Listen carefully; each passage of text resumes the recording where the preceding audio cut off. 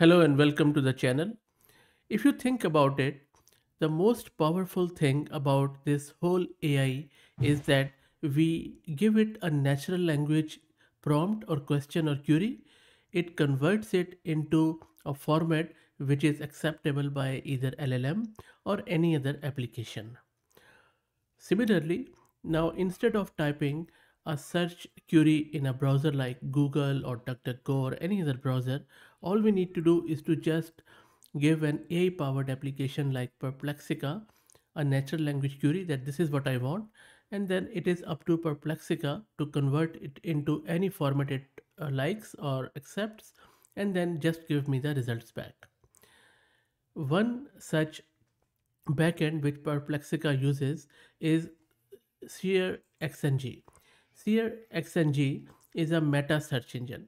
A meta search engine is a search engine that aggregates results from multiple search engines and databases, providing a broader range of results in a single search query.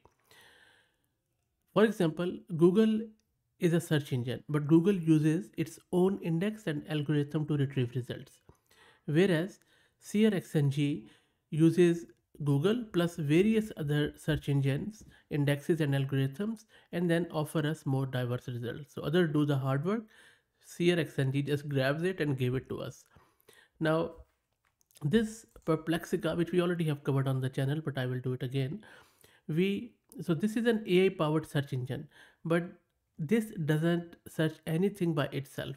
I think this is bit of a misleading name here, search engine, because what this is doing is it is using large language models tool use or function calling to call a search engine or meta search engine like SearXNG and then getting the results back. So the part which Perplexica is playing is that it is taking our large language, our query, giving it to LLM, converting it into SearXNG compatible format or whatever backend it is using, and then getting the results back, collating them, and giving us back. So that is what Perplexica is doing. So in this video, what we are going to do, we are going to install Perplexica. We are going to install SearXNG, the backend, the meta search engine, and then we are going to use local models run by Ollama to do everything and to knit them together. So Perplexica will be using Ollama based models and I will be using Llama 3.1, the latest one. And then whenever a user will give a search query to Perplexica, something like this, who is Elon Musk on the backend, first this natural language query will be converted to something keywords with the help of that Ollama based Llama 3.1, and that will be given to SearXNG that is going to do the actual search. It is going to give the results back to Perplexica, and then Perplexica will format it and give it back. So this is the whole flow is. So first we will be installing it locally, everything, and then I will show you how it works. And of course it is all private and you can just run it on your own network, maybe just expose it through proxy to the outside world, and sky is the limit there. Before I show you the installation and we delve into this, let me give a huge shout out to our good friends at Massed Compute who are sponsoring the VM and GPU for this video. If you're looking to rent a GPU on affordable prices, I will drop the link to it in video's description, and I'm also going to give you a coupon code of 50% discount on a range of GPUs, so do check them out. Let me quickly show you my terminal. So this is Ubuntu 22.04 and my GPU card is NVIDIA RTX A6000 with 48 GB of VRAM. Let me clear the screen. First up, let me create a Conda environment to keep everything separate from a local system for the installation. And don't worry about all the commands. I'm going to put them in my blog and I will drop the link in video's description step by step. Okay, so Conda is done, environment is done, we have activated it. Let's now install all the prerequisites which include torch, transformers and few other things, tidbits. Let's wait for it to finish. All the prerequisites are done. Let me clear the screen.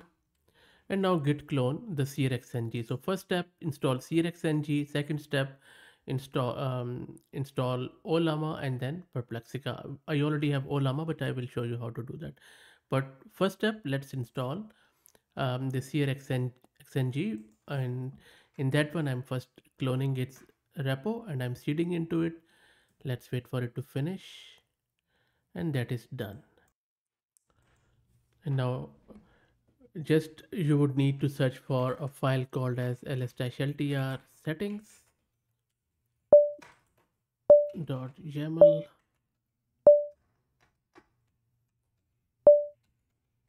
Okay, the easier way is to just do this. Let me open it in VS Code.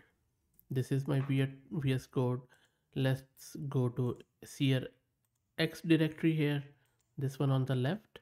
Let me clean up this VS Code. This is okay. Now in this one, if you scroll down here, you will see that there should be a file called as settings.yaml. This one. Let's click on it, and from here, if you come down, you will see that there is this search option. Keep coming down, and you will see that we have something called as formats. In formats, simply press enter here after HTML and then add another option, JSON, because all of these software talk with each other with API calls, and JSON is the format these APIs understand. So let me save the file. As you can see, it is saved. Let me exit from here, and that's all we needed to do in terms of configuration. Now the only prerequisites which you need here is that separately you should have Docker installed. I already have Docker installed, and this is my Docker version. So if you don't have Docker, please make sure to install the latest version. If you don't know how to do it, please search the channel. I already have done a very easy to follow video on how to install Docker. Okay, so Docker is there. First step, let's set up the permission on the docker.sock file, otherwise you will keep getting annoying errors. And then let's run the docker.build command, which is going to build the Docker stuff here. So let me run it, and then you can ignore this warning. This is about virtual environment we didn't create, but we created Conda, so that is fine. So let's wait for it to get installed, and it is going to take fair bit of time, like 3 to 4 minutes. So let's wait. And that is all done. All the images are loaded here. Next command which we need to run is to just docker run, and it is going to run the containers, and let me run it. And that is all done. It should be running in the background. So if you go to now browser and access this port 32768, the default port of SearXNG, then you will see something like this. So we have our SearXNG running locally at port 32768. So you can just search whatever you like who's Fahad Mirza. It is going to go to internet and search for Fahad Mirza, that who the Fahad Mirza is, and that is not me, by the way. So you see that even if you don't do anything else, you have your own search engine running privately. You can do whatever you want, and you can search it from the internet. But anyway, so our task is not finished. Let's go back to the terminal. So our SearXNG is done.